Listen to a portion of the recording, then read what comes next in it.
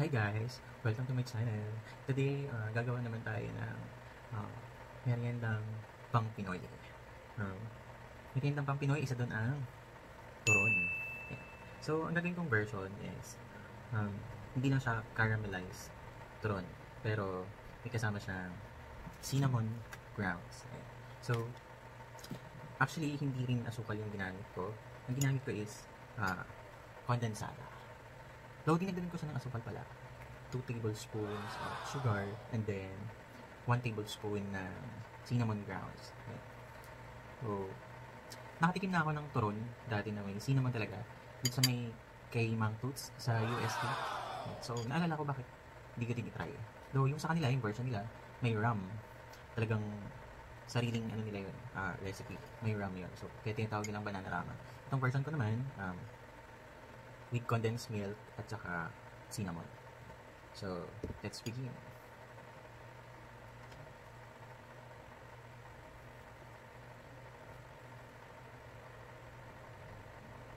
Ang gusto kong version kasi ng turon, yung matamis talaga.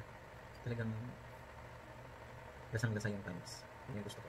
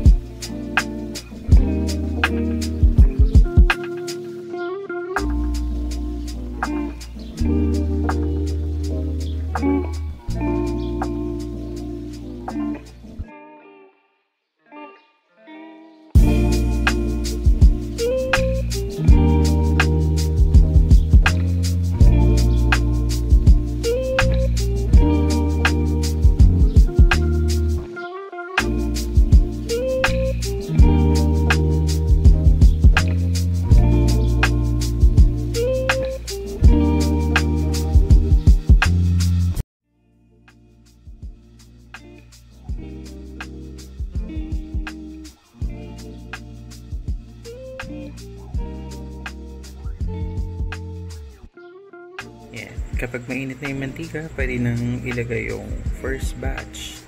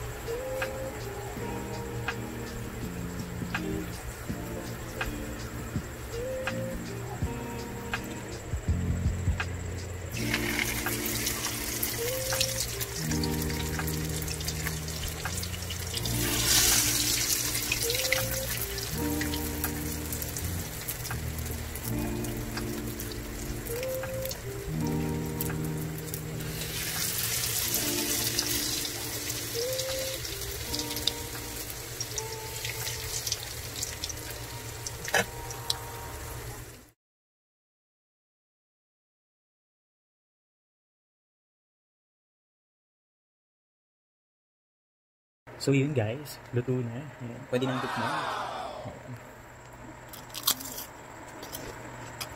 Sarap.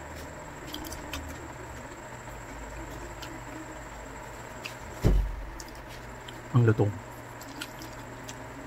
Try it na guys. Dapat masubukan nyo to. The best.